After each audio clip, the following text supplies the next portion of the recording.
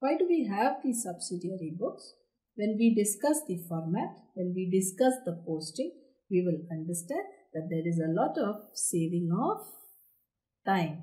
There is a lot of saving of time. We will understand that better when we see the format and the posting.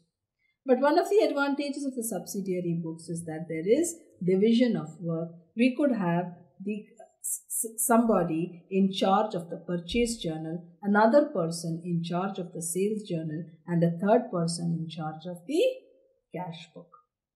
This way, the work gets divided. Each person, each accountant, each person who is in charge of the respective book has expertise in that, and the whole entire accounting process could become more efficient.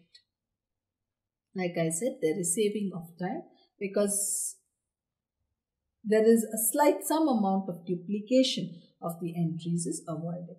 Because what happens is when we prepare a journal and then post from the journal to the ledger, it is as if the same job is being repeated twice. Some amount of this work can be avoided by the preparation of day books. Again, details of the same kind of transaction can be got in one place. We look at the purchase day book, we know the entire details of the credit purchase is available there. Entire details of credit sales would be available in the sales day book. So, the same kinds of transaction in one place.